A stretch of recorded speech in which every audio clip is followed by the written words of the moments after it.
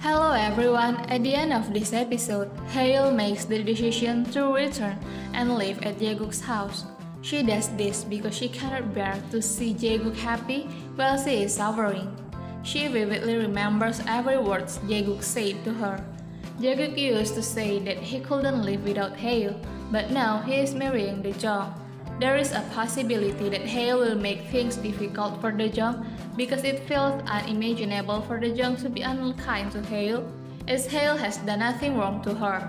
In the preview for the next episode, Saran visits Bobe Jong, and Aja asks Bobe to have pity on Saran. However, Bobe responds by saying that Aja should realize that Saran has developed such a character due to Aja's wrong teaching and upbringing.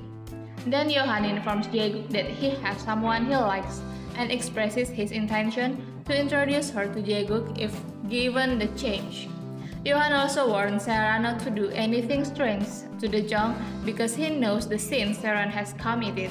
Therefore, Johan cautions Sarah not to cross the line.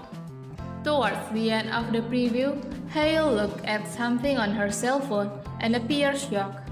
Saran becomes curious about what Haeil has seen, and it seemed to be something related to Saran.